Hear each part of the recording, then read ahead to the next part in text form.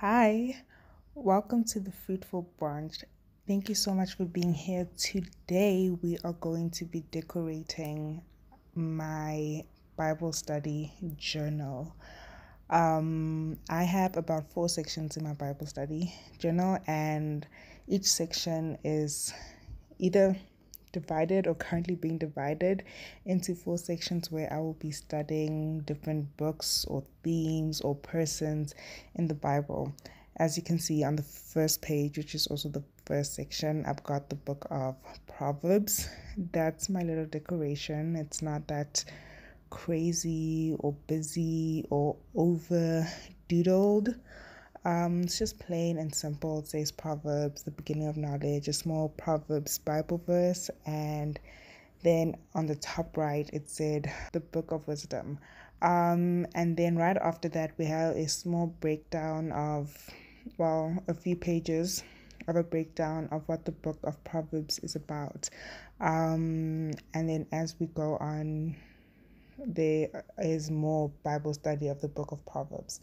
The next section, and that's the section that I will be decorating today, is Jesus. I want to study in depth and on his own Jesus.